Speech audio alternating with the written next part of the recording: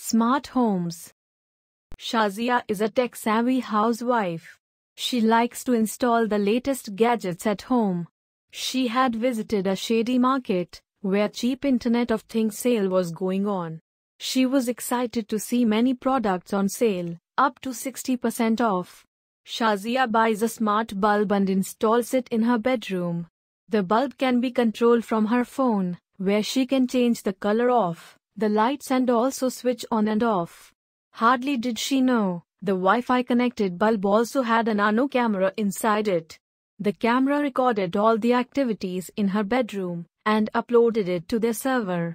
Barely did she know that IoT devices should be procured only from genuine vendors, and the security settings should be in place. Any device which is internet-enabled can be used for snooping. Technology is a double-edged sword. You be aware. Sections applicable. IPC Section 354, 354C, 509. IT Act Section 66, 66C. Download CyberSafeGirl ebook. www.cybersafegirl.com